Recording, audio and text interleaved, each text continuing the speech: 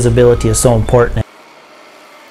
We do large commercial and some residential site work, sewer, roads, water mains. In the winter we do snow plowing. Whatever needs to be done, we do it.